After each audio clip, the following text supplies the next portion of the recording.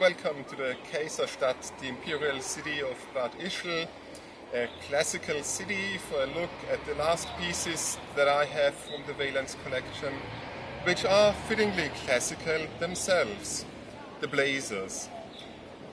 This kind of combination might not be the most classical. I would normally want to use a real shirt, but the Veilance shirts in the same M as the blazer have sleeves which are way too long for the blazer, so I do not really love to combine these things. I'll give you a quick look at this too. I do rather prefer the blazers though. The Veilance blazers are very typical Veilance pieces. Very clean lines, even with the pockets you can recognize that there are two vertical pockets on the side. Good if you need to warm your hands, but also good as they disappear if you're not doing anything with them, not the more usual visible horizontal pockets. There are also one passport pocket, also fitting a smartphone very well, on the left, and a larger pocket which is big enough for an airplane ticket on the right. Strange that airplane tickets are still considered the symbolic item, but anyways, that's how it is. This here is the Haedn blazer, the first piece which is not using some only technical polyester material or windstopper. The Indissa blazer, for example, is a windstopper material.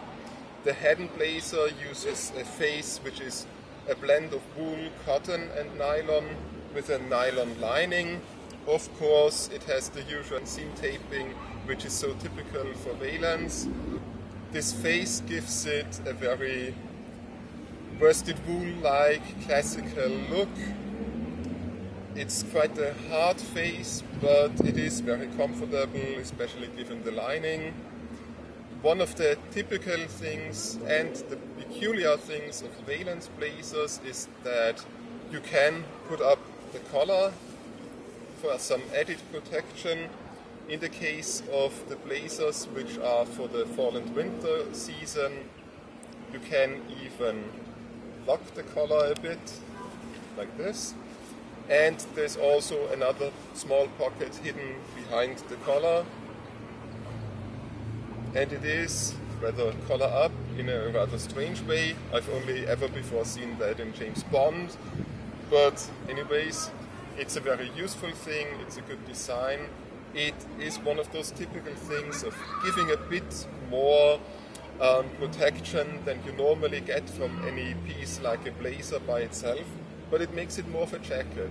Where a tank top, a shirt and the blazer like this, it's enough for slightly above freezing. It gets cool, but it works.